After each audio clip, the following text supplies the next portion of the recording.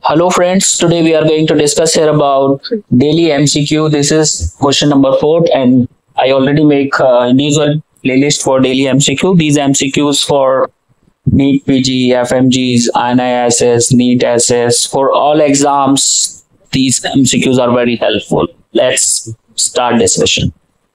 25-year female undergoes subtotal colectomy to treat fulminant ulcerative colitis. What type of stoma is most likely to be fashioned here? And colostomy, loop colostomy, and ileostomy, loop ileostomy, or and jejunostomy. So guys, all option in front of you. Try to think before answer why you made stoma and what type of stoma you are going to make. Okay. Let's see. What is subtotal colectomy? This is your intestine, anus, okay, transverse colon. This is descending colon. Here rectum, anus, and this is descending colon, ascending colon. This one is ascending. This one is transverse. This one is descending colon, and here rectum and anus, sigmoid colon, then rectum and anus. Here is okay.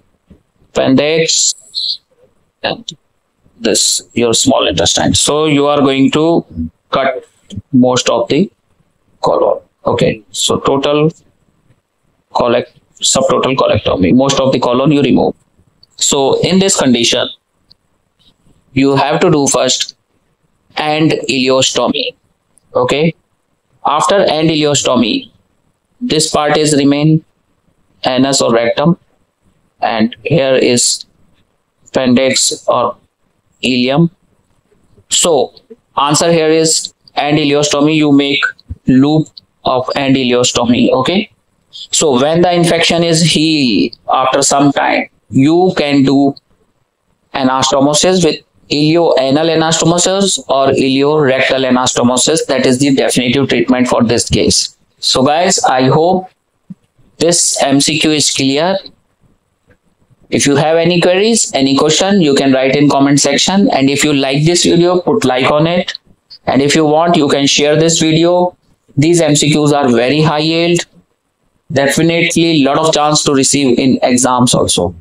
So guys, thank you for watching this video. Thank you. Good day.